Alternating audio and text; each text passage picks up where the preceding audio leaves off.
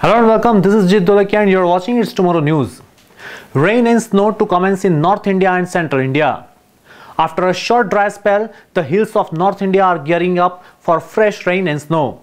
The first Western Disturbance of February has arrived and is lying over North Pakistan and adjoining Jammu and Kashmir. The system is likely to trigger weather activities in northern hills by today afternoon or evening. Scattered light to moderate rain and snow may lash Jammu and Kashmir, Ladakh, parts of Himachal Pradesh and Uttarakhand within next 24 hours. This time, the chances of heavy rain and snowfall are less as the present Western disturbance is not very strong. Moreover, the system is fast-moving one and is likely to make an exit by the evening of February 5. Thus, it would not be able to give rain and snow for long.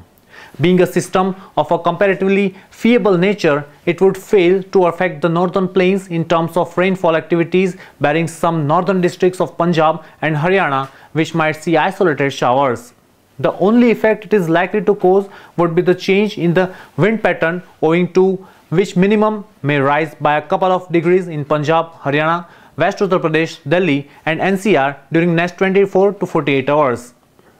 Talking about Central India, Vidarbha and Chhattisgarh remains a confluence zone. Due to this, light rain is possible in Vidarbha, Chhattisgarh and East Madhya Pradesh. At the same time, the weather will remain dry in Gujarat and Rajasthan. Day and night temperatures in Mumbai may increase. That's all for now. For more news updates, stay tuned with us. It's Tomorrow News, Jit Dolakia.